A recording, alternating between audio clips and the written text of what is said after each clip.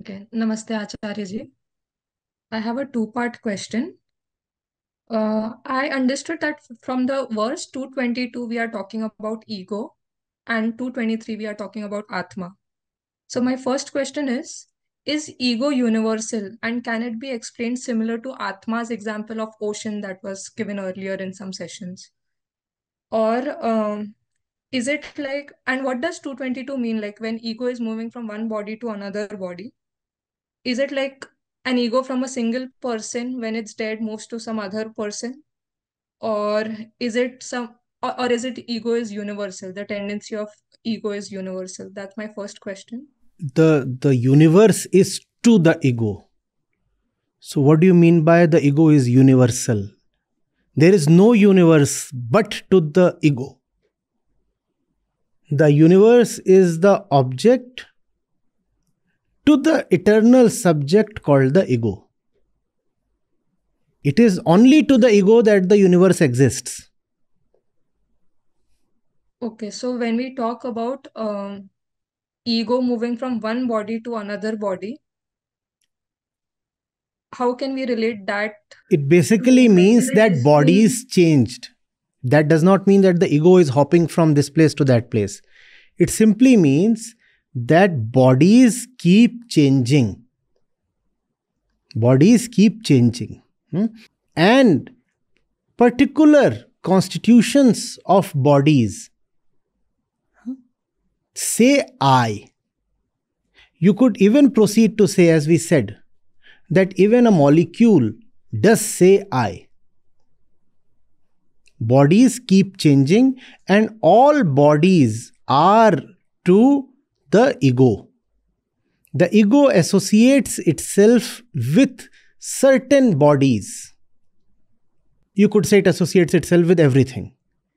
Depending on the body the ego is right now in association with, the sentence I am X is completed.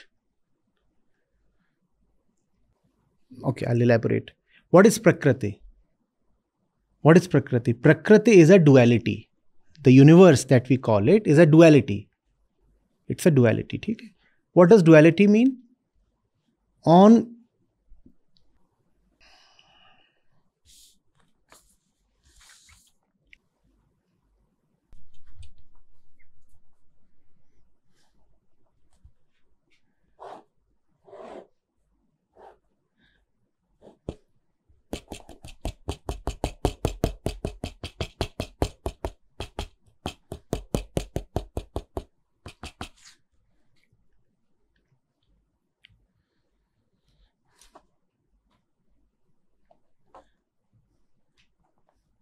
this is just a model, but a helpful model would help you understand.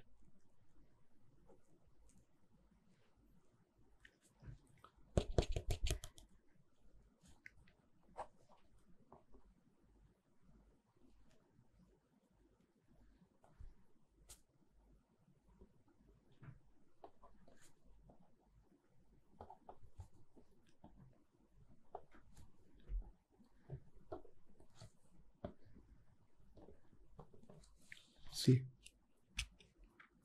So, the truth has been talked of as nothingness. It is nothing. Or it has been talked of as a bindu, point. The word bindu denotes the truth, and a bindu has no spatial existence. It really does not exist. If you say a point exists, that doesn't mean anything. For something to exist, it must have some it must occupy some space or say something.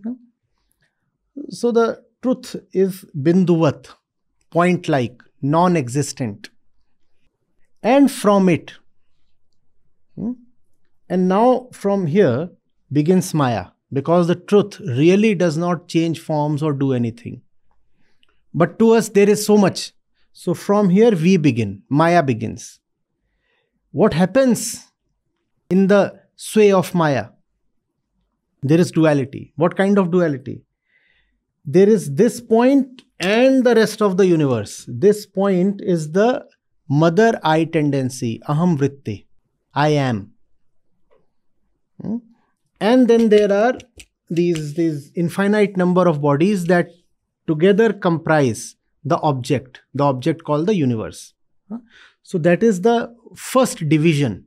That is the first duality that springs from non-duality. What was the name of the non-duality? Bindu or Atma, or that which really does not spatially exist. So from that comes this and this entire universe. This entire universe is one object. This is one object to this one subject.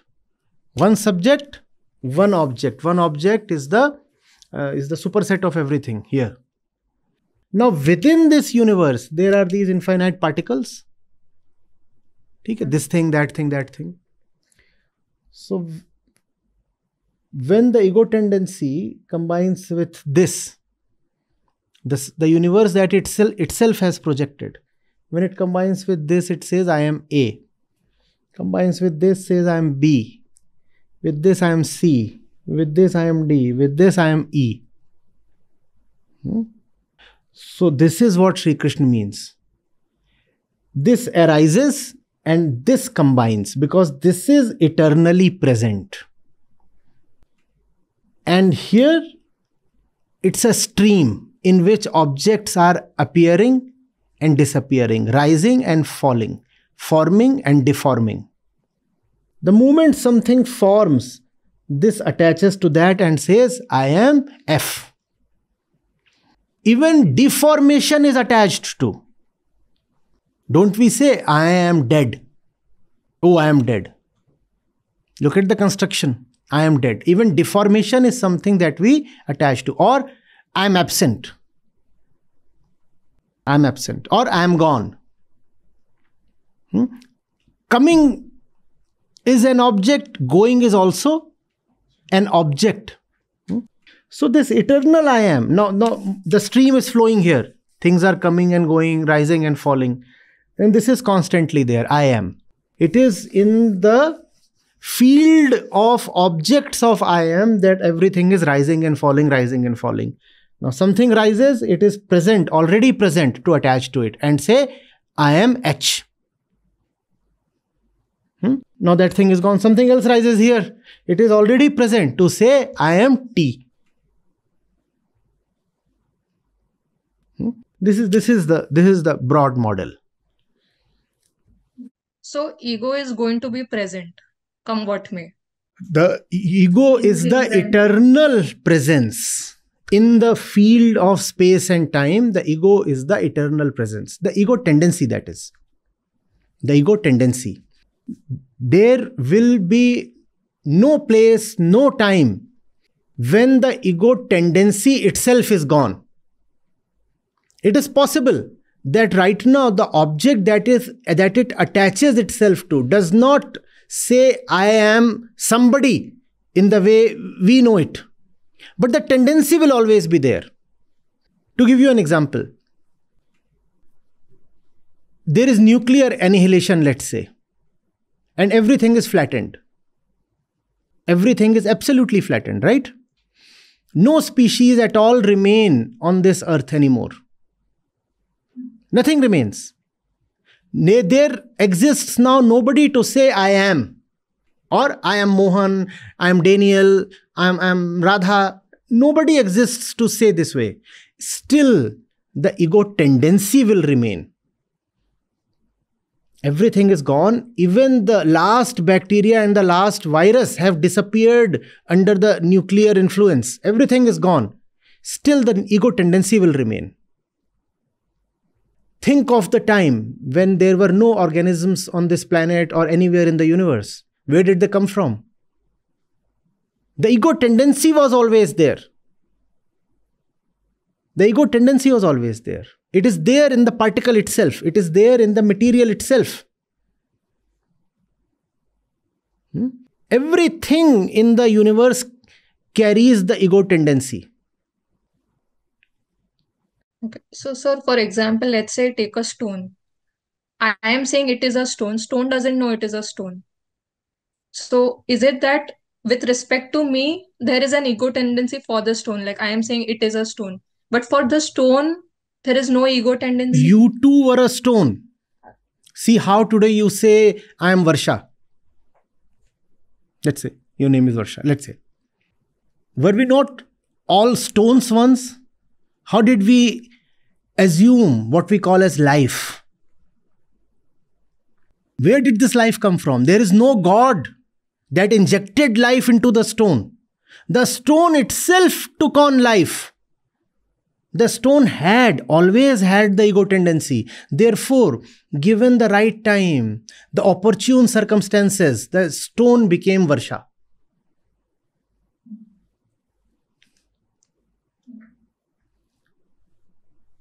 Yeah.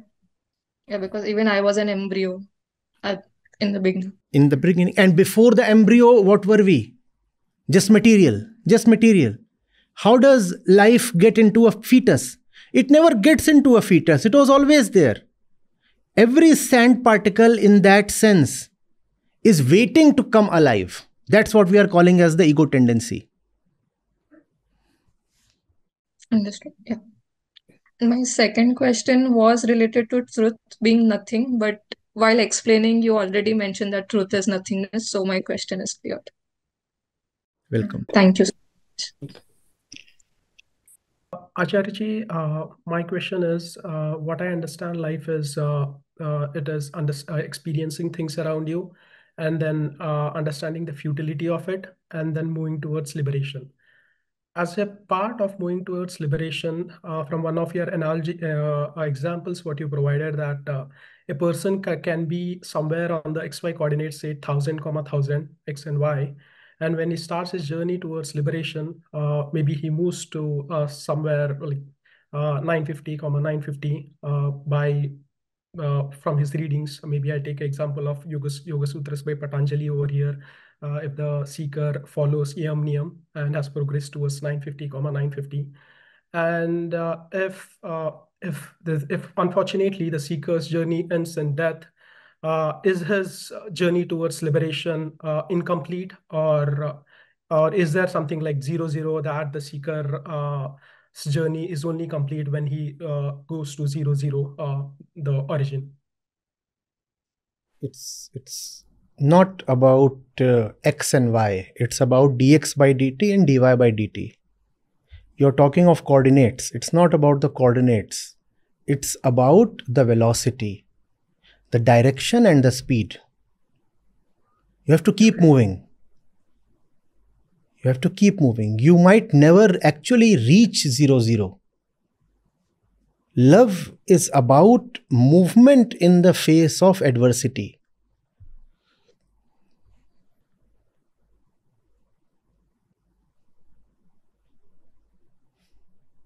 And love towards liberation.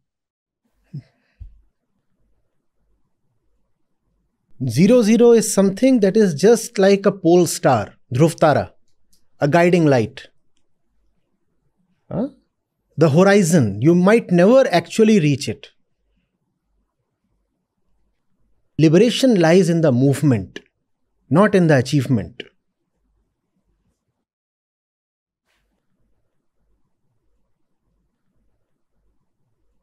Thousand, 950, they all mean nothing. It has to be a blind, heartful tumble. One is tumbling towards his dissolution in a blind way, in a way that intellect can never comprehend.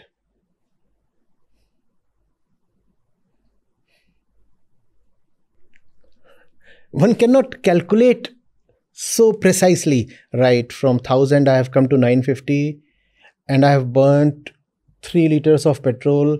So that's, even the mileage is nice, you see. And I've done record time. So I'm doing well. And how do I compare with the others? Well, I stand at the 96th percentile. Not too bad. That's not the way of the lover. Huh?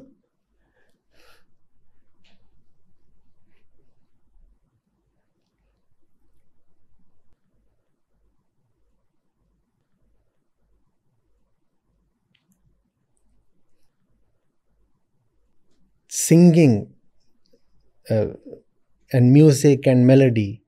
That's why I have so much importance in spirituality. There are certain things that are so difficult to express in prose.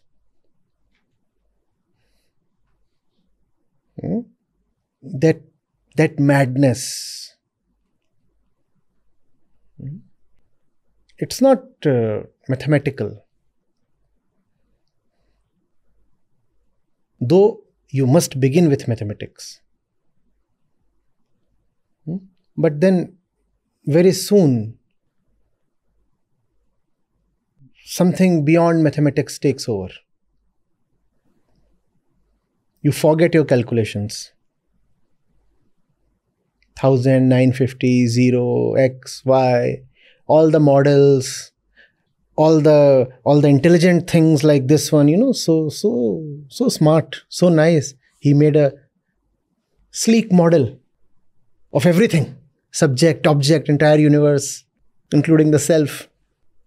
And all this is, as they say, blowing with the wind. Blowing in the wind.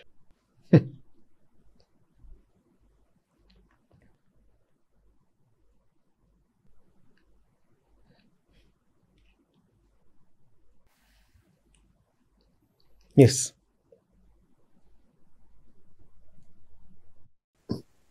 Thanks, Acharya. Thank you.